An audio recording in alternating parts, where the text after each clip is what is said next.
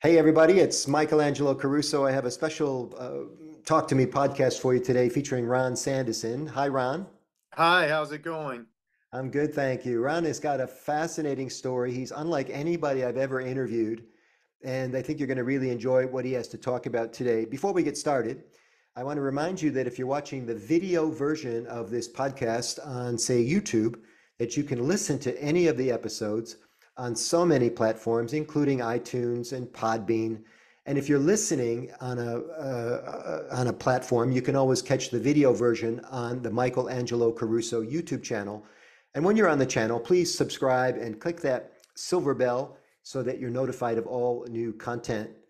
I first became aware of Ron Sandison when I read about him in the local paper. I always read the local paper. I know not many people do that anymore, Ron, but I find it interesting what's going on in the community, and I trip on interesting personalities like yourself.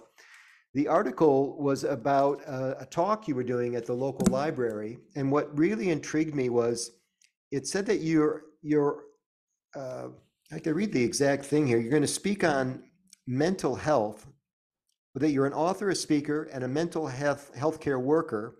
And the title of the program was My Amazing Journey, where you share experiences with autism and the challenges of learning social skills and handling sensory issues. So right away, I figured out you must be on the spectrum somewhere. Is that true?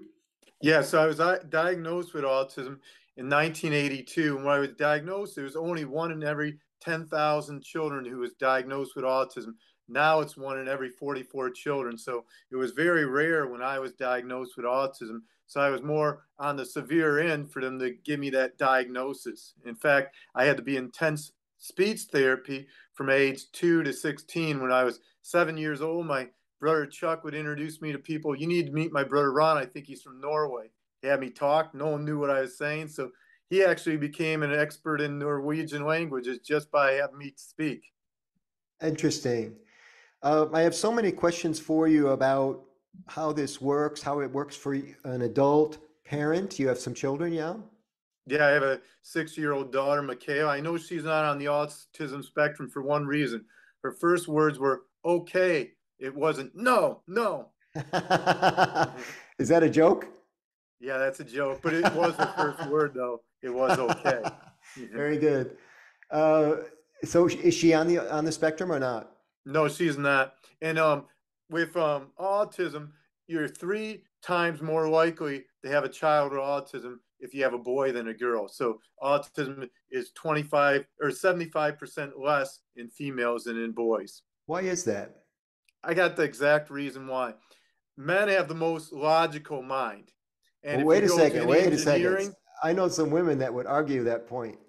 but here, let me give you an example. You go in Okay. an engineering class, out of 30 students, 27 are going to be male and 3 are going to be female out of 30. If you go But into an elementary class, I took one time, 27 are going to be female on the average, 3 male. So the male mind is the most logical usually, and autism the most logical um, mind.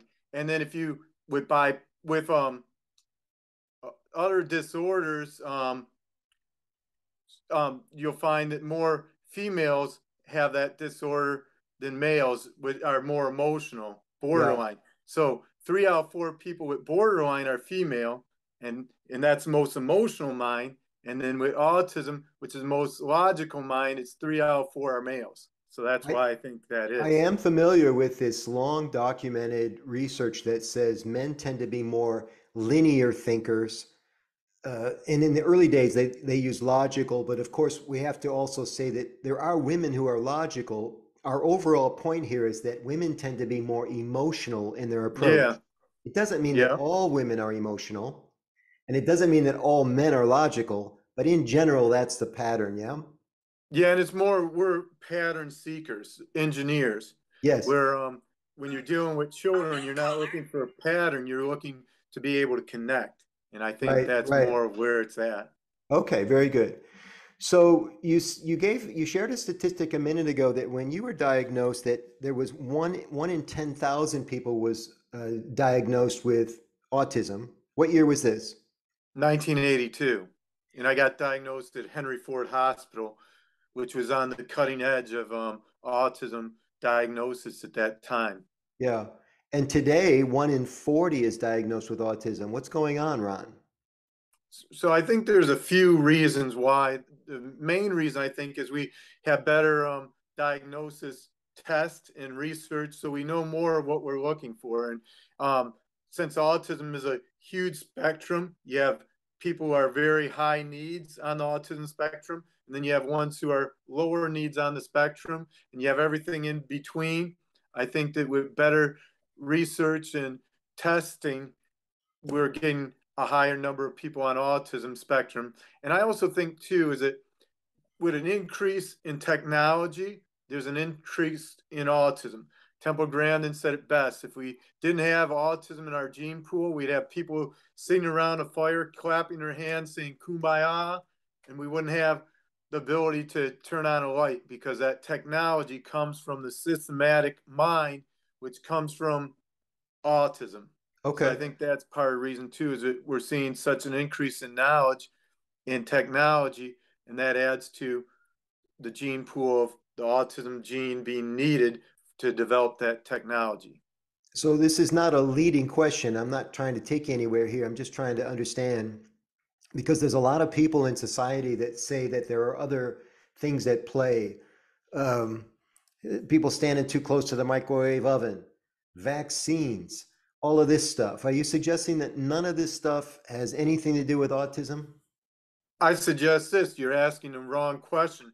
You don't ask what causes autism, you ask what is a contributing factor of autism. For example, my mom was 24 when I was born. My dad was 20 plus years older than her. That was a contributing factor to me having autism. When there's a vast difference in the ages of parents, when the husband is older than the wife by more than 16 years, it can be a contributing factor. If you have a reaction to a vaccination, that could be a contributing factor to autism. But the main thing that causes autism is it's mainly genetics, we know. And What then about there's other older? What contributing about, factors too. okay, very good. What about women, older women having children? Is that a factor? It can be a factor too. And like I said, is that you have all these different factors, and a lot of people just want a simple answer. They want to know what causes autism, and you're never going to get that answer because you're asking the wrong question. You need to ask what are some of the contributing factors, and I, even mental health issues can be a contributing factor. We know that percentage-wise, more parents who have a kid with autism percentage wise have some mental health issues too. yeah, And there's much higher number of engineers who have children who are on the spectrum too. So there's contributing factors more than actual cause of autism. I like how you have us reframing the question.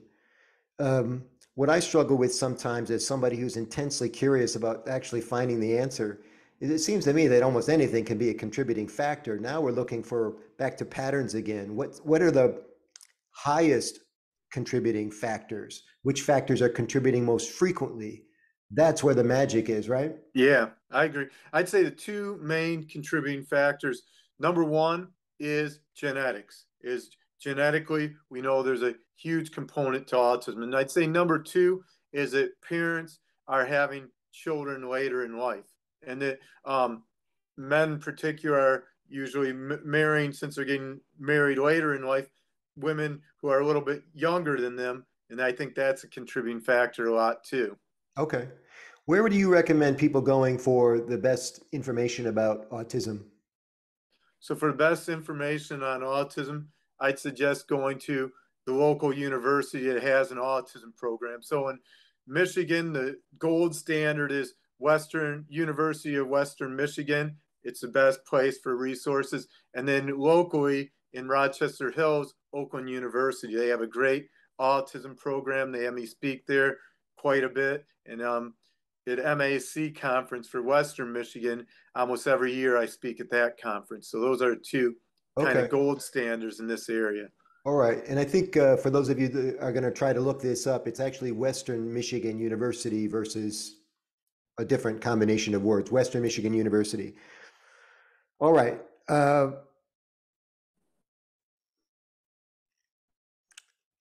You have a terrific memory. Is that true? Yeah, so I have over 15,000 Bible verses memorized, word perfect. I got to work under Dr. Jack Van Impe, who was world renowned. They called him the Walking Bible when he died in January 18th, 2 years ago. New York Times did a 3-page article of him right in the New York Times. And I got to work right under him for a summer. Do you remember everything or just certain things? I just remember certain things. Certain things stand out in my mind. I remember a lot of dates of different things and events that happen. And I, being a kind of historian buff, I ended up getting married on December 7th, which is the anniversary of Pearl Harbor. And having autism, I came in like a kamikaze. And this December 7th will be the 10th year anniversary of me and my wife getting married. Happy anniversary coming up. Thanks. And you've memorized a good bit of the Bible, if not all of it. Yeah, a good bit. I've memorized over 2/3 of the New Testament and much of the Old Testament too. So what's the secret to that? Is that part of being on the spectrum? It's routine. So what I do is I put all my Bible verses on note cards, and then about once a month I go over each card, and then they stick to me. As David said in Psalms 119:11, I've hidden your word in my heart that I might not sin against you. And then in my whole lifetime, I've only ever met one person with a better memory than me of the Bible, and that was Dr. Jack Van Impe. And he was the one who taught me how to memorize by subject. He said, you take a subject, you memorize all the verses on it, so you have them all right there like a concordance. So he was a big influence in my life and ministry. So I've heard the term autistic savant. Savant means genius, right? Savant means that you have just a huge amount of information, but it's limited in a certain area. So the most common type of savant on the spectrum is a calendar counter. And I met a calendar counter years ago at the library, in fact, the Rochester Library, and you could give him any date and he'd tell you what day of the week it was. So he said, when were you born? I said, 5/10/75. That's a Saturday, he said, that quick. And then he asked my wife when she was born, March of 6/82, and instantly he could tell you that was a Saturday. And he goes, "That's good luck," and he was exactly right. Could do it quicker than I could put it in Google. So You there's know, only 10% of people with autism are savants, and of those 10%, about 90% of them, it's usually mathematical. Their savant ability, and mine is something I have to work with the memory, but I've gotten it to a pretty good pace where I can memorize vast amounts of information on scriptures and dates and stuff like that. are you a savant? I don't consider myself a savant. I've been diagnosed by many of the top researchers on autism, and they diagnosed me as a prodigy. And the reason they said I'm a prodigy is that when I was in third grade, I won a major art contest, the Detroit Edison poster contest, and got to meet Isaiah Thomas. And they said the two signs that someone's a savant, or not a savant, is a prodigy, is number one, they won a major art contest or major contest. And number two is that they have a vast amount of information memorized and that they can learn stuff very quickly and switch fields very quickly and be an expert in multiple fields. So my expertise is in the area mental health, theology, and autism. So I have a lot of information on those. Another well-known prodigy is Temple Grandin, who I'll be presenting at a conference with on this Wednesday. I'm reminded that prodigy, I think the root word or the relational word is prodigious, which I think by definition is a lot.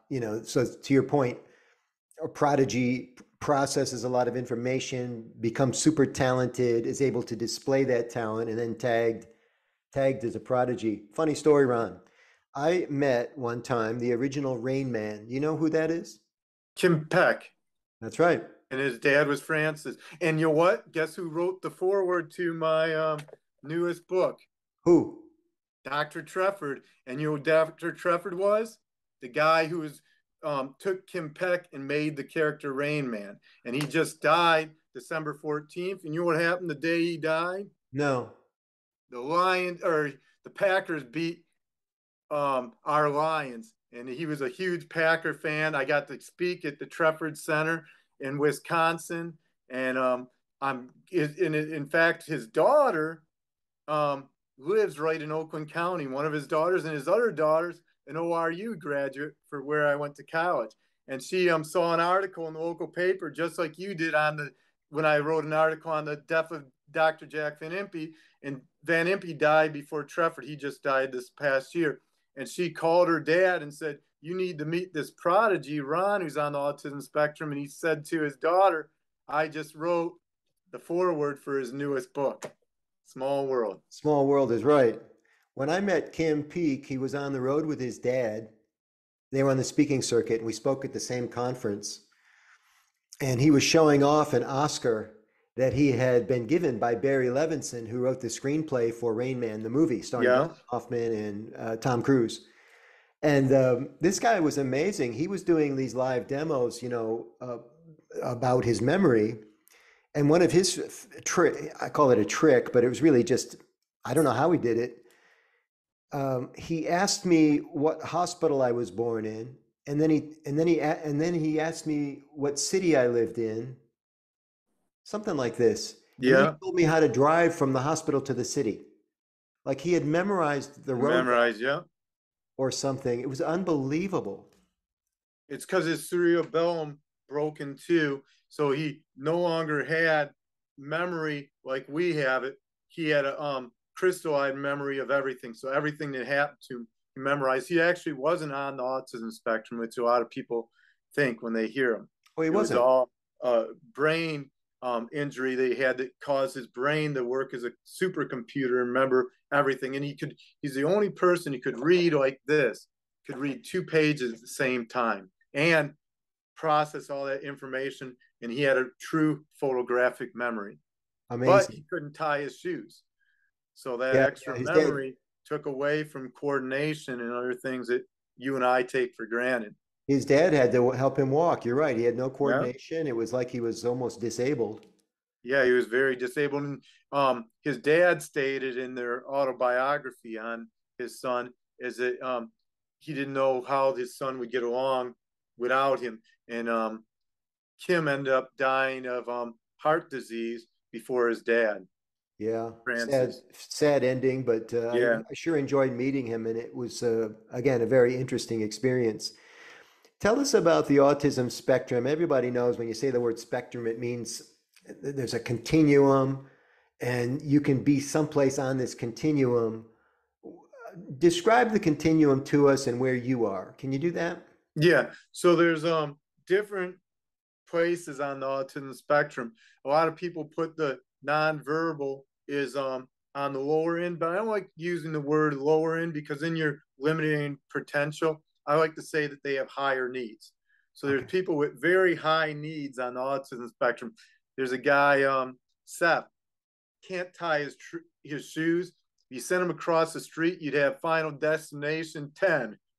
But he makes this artwork that's amazing. It's displayed on the Galapagos Island in museums. It's displayed in New York Times and all over the world. And a painting of his can sell for thousands of dollars. And then you have other people who people would say, oh, they're higher functioning and they're lesser needs, but they may struggle with employment. They may have master's degrees and yet they're working at McDonald's. I like to say this, there's no kid who's totally autistic.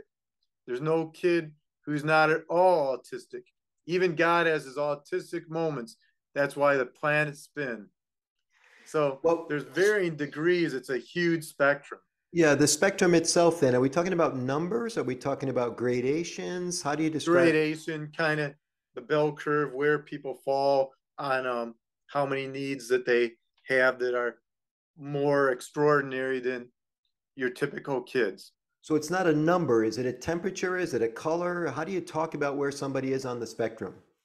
It's more of a bell curve. So you say over here you have someone who's very high needs. They can't dress themselves, they can't tie their shoes. Okay. Over here you have at the farthest in someone like Bill Gates or Elon Musk who are billionaires and they know how things work. They've learned how to connect with people. They're not like the one over here is high needs, who is his ability to connect with other people socially is like an old pair of Velcro shoes. They just can't connect well. Are you saying that Musk and Gates are on the autism spectrum? Musk has admitted that he's Asperger's, which is high functioning autism, and Okay. Bill Gates has a lot of characteristics of autism, and many people have theorized that he's on the spectrum. Yeah, I don't think he's Dan official. Aykroyd, he's admitted that he's been diagnosed with Asperger's too. Who's the third one? Um, Dan Aykroyd, the actor. Oh, Aykroyd. Okay. Yeah, and Yeah, he's admitted that he's on the I spectrum. don't think Gates is official. He might be like an Not yet, honorary yeah. member. Yeah, he's an honorary.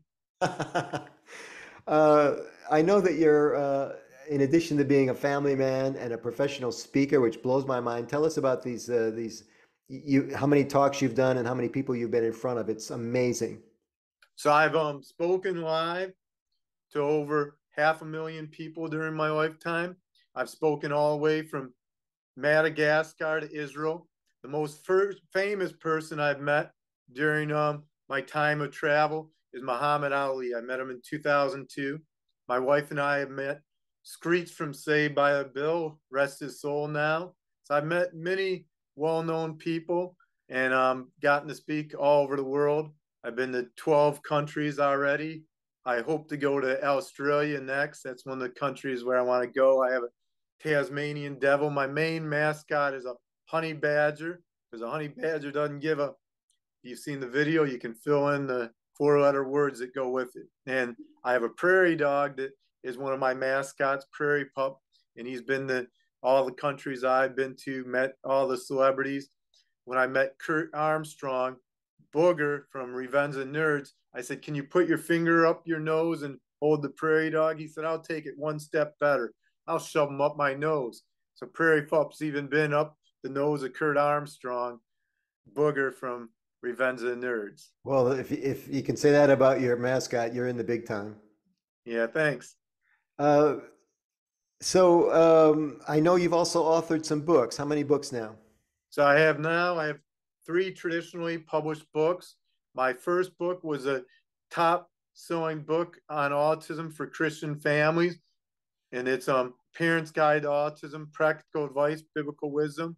My third book is Views from the Spectrum, A Window into Life and Faith, Your Neurodivergent Child. And that's one that Dr. Trefford, who worked with Kim Peck, he was in fact the top expert in the world on savants and prodigies. There's a whole center in Wisconsin named after him. And in August of last year, I got to speak at that center, the Trefford Center.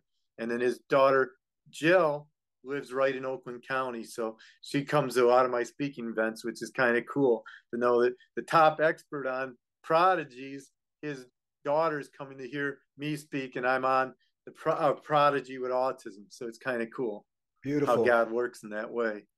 Where can people pick up your books? Is it an Amazon or a website thing? So they can get it on Amazon, Barnes and Nobles.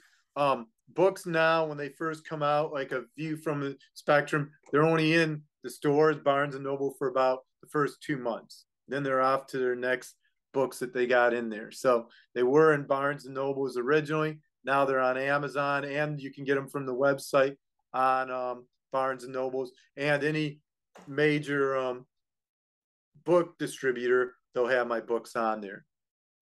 I love it. You're so fun to talk to, man. Oh, thanks. It's Ron Sandison, everybody. Sandison. His website is spectruminclusion.com. And that's where you can find out more about where Ron is speaking and get pointed to all of his books and resource materials.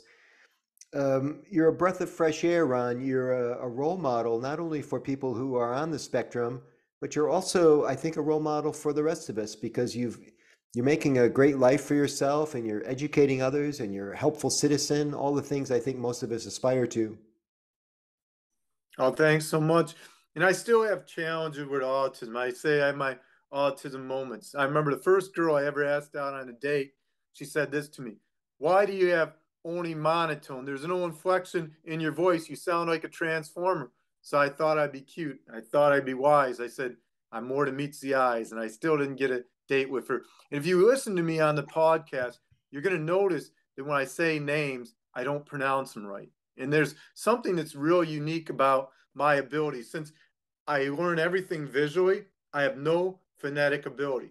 The biggest scam in U.S. history wasn't Enron, it was hooked on phonics. I cannot learn anything phonetically. So when I say like Kim Peck's name, I'm going to say it wrong because my brain doesn't process names. Names are neologism in Greek, which means a make-up word or new word. And a lot of things like I translate 2/3 of the New Testament from Greek into English. There's only one reason I could learn that language, and when I took Spanish, I couldn't learn Spanish at all. Greek is a dead language, so they have to teach it visually. Where Spanish, you go to Mexico, they're speaking Spanish. You go to Spain, they're speaking Spanish. So it's a live language, and I can't learn any live languages. That's why speech, even English, took me from age 2 to 16 to be able to pronunciate words. And it doesn't come instinct for me. When I do my interviews with you, if I say brother, I got to think that I got to make my tongue go through a bridge and back again. If I say the word Jill, I got to make my tongue go up and down. And it can sound like the name Jill or like the gel you put on your hair. So a lot of people, if they listen closely to me, they'll see my disability is still there, even when I speak. But I've learned ways to compensate for it. And my main way of compensation is humor. Well, I think you're a very funny young man. Let's talk about this for a second before we go. The pronunciation thing. You'd mentioned neologism a minute ago. Maybe you meant neologism. Yeah. And see, I Okay. can't even, I know the word, I can see it, but my brain can never make the words come out the right way with a Yeah. lot of words. And And I that's didn't how, know how to pronounce Kim Peek's last name. It's just spelled Peek. And I thought I heard people say Peek, so I just jumped on Peek. When you said Peck, I'm like, I wonder if I pronounced it wrong. no, I pronounce it wrong, but I see it wrong. Can you say Kim Peek if I just ask you to say it? Kim Peek. But if you ask me 10 minutes later, I'll say it wrong again. You're back There's to a Kim. girl I worked with who was a nurse, and she was high up in the nursing. She'd come to my events, and she'd always ask me to say the founder of Facebook's name, Mark Zuckerberg or whatever, because every time I say it different, and I can never say it twice the same way. But that's again that autism way my brain works. But then I can take vast amounts of information, get you dates on things, quote vast amounts of scriptures, and reference perfect. But then when it comes to stuff with pronunciation or words, I'm going to say I know the word right in my brain, but when it comes out, it doesn't come out the way I see it. So if I ask you to say Mark Zuckerberg, you can say it. Yeah, but then if you ask me 10 minutes later, I'm going to say something different. Say Mark Zuckerberg. Zuckerberg. You just said it. Yeah. Wow. But then if I don't repeat it like an echolalo, when I say it again, it's going to be totally different. My brain can't remember phonetically. Amazing. It has zero phonetic, but it made my memory ability out of this world. Like I said, in my 47-year life, I've only met one person who can do what I do at quoting the scripture. And what's interesting too is that Dr. Jack Van Impe was a prodigy. And the reason I know that is that he was a top accordion player in the world. And he, in fact, became well known by doing the accordion for a famous evangelist named Billy Graham. And for him to be able to do the accordion and have that photographic memory, it goes with that creativity, music ability, and the memory makes him a prodigy. The only difference was is he wasn't on the autism spectrum, so you wouldn't hear him mess up words like I do. And I remember one time I got to see the live showing or live recording of his show, and he hits his head and he goes, I can't remember that verse. I said, Psalms 8:2, Matthew 21:16, from the lips of children and infants you have ordained praise. And his producer covered up the microphone so we can't let him know that his intern outquoted him today. Oh, that's too funny. What a great story. Well, it's Right so in Troy. such a pleasure talking with you today. Congratulations on all your success, Ron, and I certainly wish you the best. Let's keep in touch, okay? All right, thanks so much. Thank you, sir.